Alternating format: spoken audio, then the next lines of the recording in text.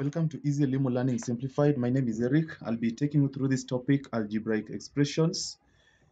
And for this lesson, we're going to look at simplifying algebraic fractions. So we want to see how that can be done. And of course, we have some few questions we are going to go through to help us illustrate on how we can simplify algebraic fractions. And of course, at the end of this lesson, we'll be able to give you some assignment just to help you practice and just to help you check on your understanding of this topic as discussed through this lesson. So look at this example number 1. You see it is an algebraic expression that is involving algebraic fractions. You want to see how this can be solved. So when you want to solve such an expression, how do you go about it? So we have about two methods. There are many methods that you can use. So I'm going to show you two approaches. So let me call the first approach case 1. So this case 1, I'm going to find the LCM of these denominators. So the LCM here is going to be 20. So what you're going to do is that you're going to divide the LCM by each denominator, and the result is going to multiply the numerator. You see, for example, 20 divided by 2 is 10. So this is going to be 10 into x minus 1, you see, plus 20 divided by 4 is 5. So 5 into x plus 2. And then plus 20 divided by 5 is 4. And 4 by x is 4x. Then now you open up the bracket. So as you open the bracket, this is something that you have discussed in one of our previous lessons. You can possibly check from our previous videos how that is supposed to be done.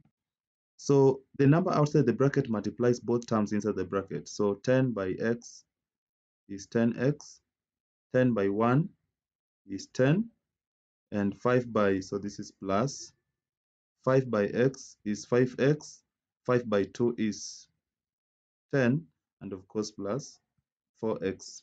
And everything here is divided by 20. So you can collect the like terms, like I can see 10x, 5x, and 4x. So let's collect them together. So we have 10x plus 5x plus 4x. And then we have minus 10 plus 10. So I'll start with plus 10, minus 10, and everything here is divided by 20. So 10 minus 10, that is 0. So we have 10 plus 5 plus 4, that is 19. So that is 19x divided by 20, because 10 minus 10, that is already 0. So this is the simplest form of that algebraic fraction. So you can't simplify it further than that. So case 2, this is basically an alternative approach. What I'm going to do, I'm going to simplify these two terms first, because when there are two terms, you can use this cross multiplication approach where you multiply that and you multiply this and you multiply this. The rule is you have to start with this diagonal here. So that means I have 4 into x minus 1 plus 2 into x plus 2. This is plus, and divided by, you have to multiply the denominators as well. So that is going to be 2 by 4. And of course, after that, you remember to add this other one. So x over 5. So we continue, we open up the bracket. So we have 4x minus 4 plus 2x plus 4. Everything here is divided by 8 plus x over 5. So here you see 4 will cancel 4, because minus 4 minus 4 is 0. Then I have now 4x plus 2x, that is going to be 6x. So 6x over 8 plus x over 5. So maybe you can simplify this further. Even without simplifying, you can just cross multiply again, because now there are 2. When there are 2, you can use that cross multiplication approach, where 5 multiplies 6 to give us 30x, and 8 multiplies x to give us 8x, and you multiply down here 5 by 8 to give us 40. So that is going to be 38x over 40, which equals to 19x over 20, as we had gotten in the previous case. So either of the approaches can be used to help us arrive at the final answer. So let's see this one again. So let me use the first approach, case 1, where I'm using LCM. These numbers are co-prime. There is no any other factor other than 1 that can divide both. So LCM of these two is just a product of these two. So A by B. So the LCM is AB. So AB here divided by B.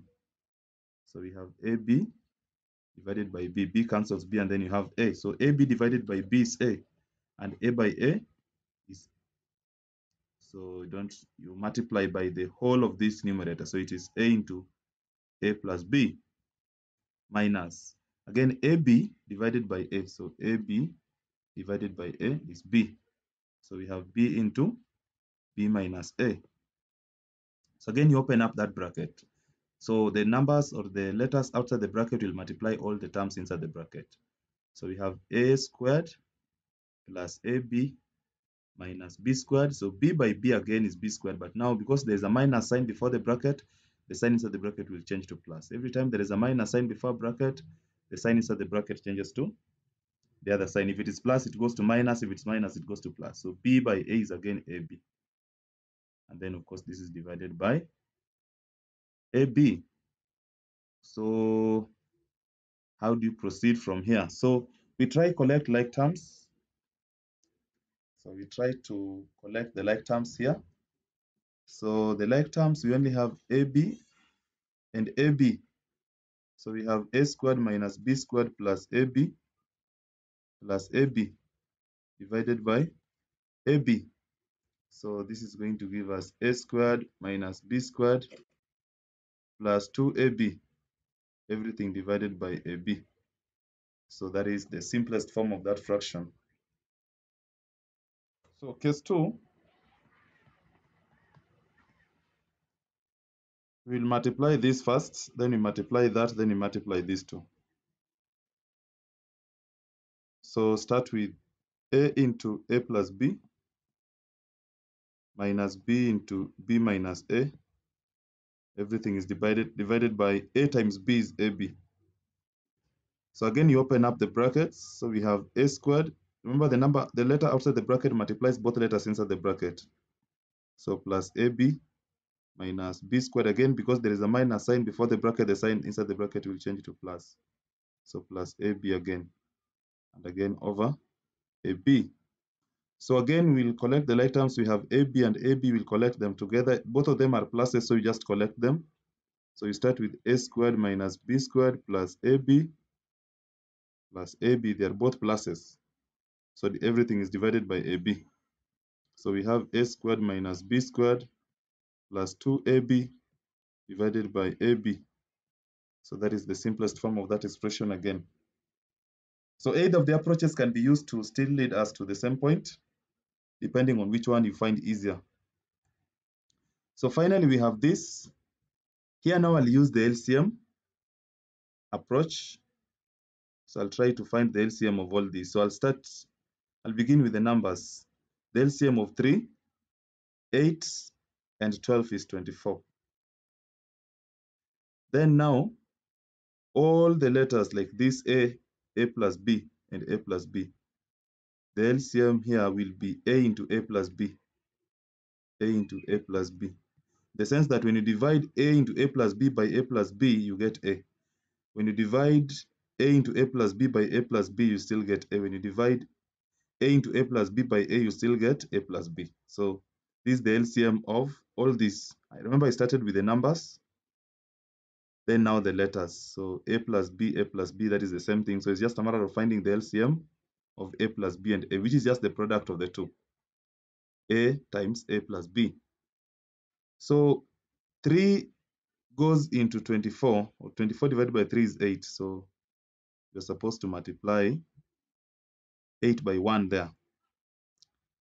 And this a plus b divides this how many times? So we have a into a plus b.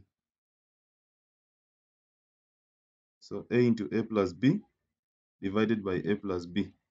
So you see this cancels that. So if you divide our LCM by this, what you are getting is a. So it's going to be 8a, because you multiply 8 by 1 before you multiply by, you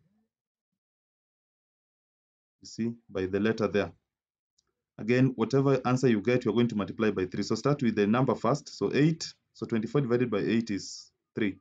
3 by 3 is 9. So I'm starting with that 9. So start with 9. And now a into a plus b divided by now this expression here. So a into a plus b divided by a plus b will still get a. So this is 9a.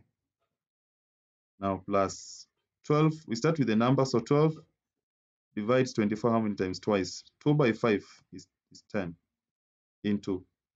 Now LCM is a into a plus b. Of course, we have divided the 24. So a into a plus b divided by a. So a into a plus b divided by a. It is a that will go, so the answer will be a plus b. You see. So you can open up the brackets in the numerator. So 8a plus 9a, that is 17a.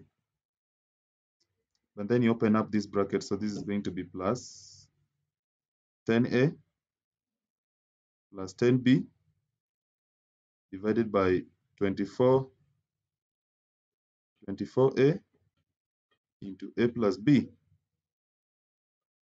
So we have again like terms here. So we have 17a plus 10a, that is 27a, and then plus 10b divided by 24a into a plus b. So into a plus b. So that is how you go about it. So you have that as the final answer, 27a plus 10b divided by 24a into a plus b as the correct answer. So for this, the best approach is to use the LCM. Again, you try to gauge you look at the question that you're having. That will guide you onto the right method to be used. You try to find the easiest way to arrive at your destination. The fastest you reach your destination, the better. So we learn the two of them. You look at the question, which approach would be more appropriate, And that is what you follow. So that is all. We have a few questions here to help you practice and just to help you gauge on your understanding of the concept. Otherwise, that marks the end of the lesson. Until next time, goodbye.